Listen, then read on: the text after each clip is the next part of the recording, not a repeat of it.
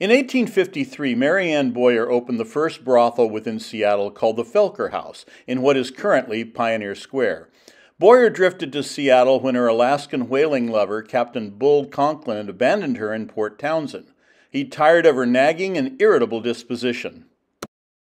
She transported her abrasive personality to Seattle, cursing in 5 salty languages and throwing rocks at the passing curious who had no interest in patronizing her house of ill repute.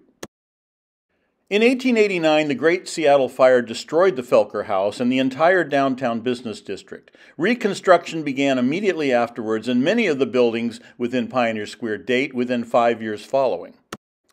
The Alaska Klondike Gold Rush between 1896 and 1899 jump-started the local economy, and First Street South in particular was lined with gambling and brothel outlets.